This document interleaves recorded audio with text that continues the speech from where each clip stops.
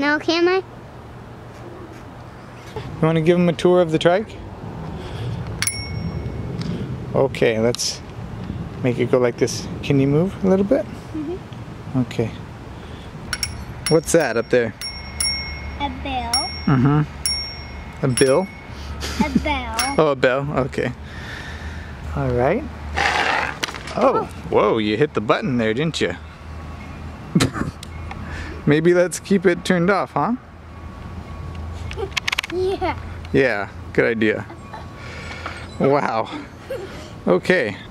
Riding it, baby. Riding it, babies? Mm-hmm.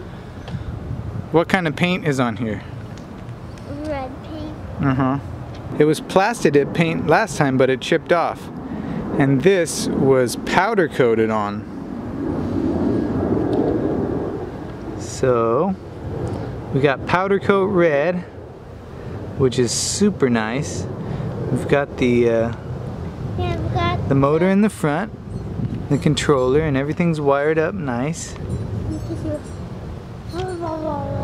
And then we've got a big hunk of lead acid in the back.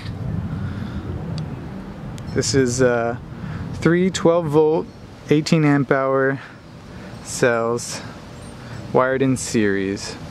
And it's like way too heavy for this trike, but we're making it work right now until we get some lithium on this sucker. Yeah. So this project has been really fun for my dad and I to collaborate on, and he's gotten a lot out of the trike.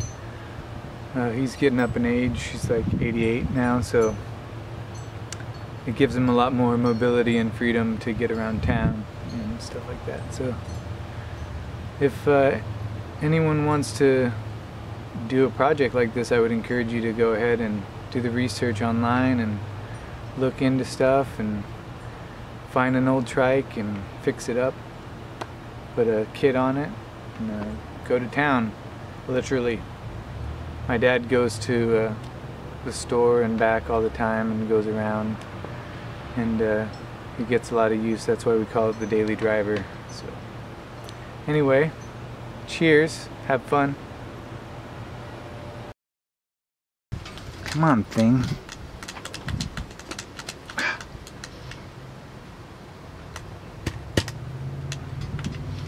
Go.